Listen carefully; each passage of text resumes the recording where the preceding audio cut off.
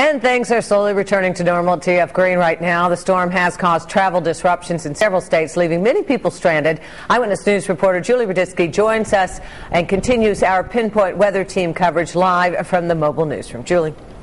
Well, some good news. Amtrak has now restored full service a few hours ago, and more flights are now hitting the runway.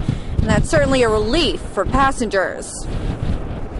It was canceled, and then it wasn't canceled, and then it was canceled, and then it wasn't, and nobody's picking up their phones, and you can't get in touch. Jordan Berg finally got word his flight to Kentucky was back on, so Mom made the drive all the way from Falmouth to TF Green. A bit stressful to make it here.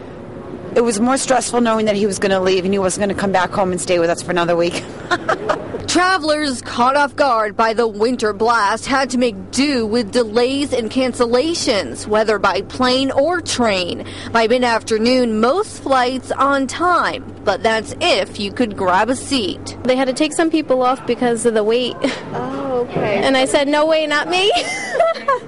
And these bags are still piling up. The luggage arrived, but their owners are still stuck somewhere. No idea it was going to be this bad. No idea. I really thought it was going to be a, Passover thing and everybody would be on their merry way back home, but it didn't turn out like that. I wish it did. And travel troubles far from over.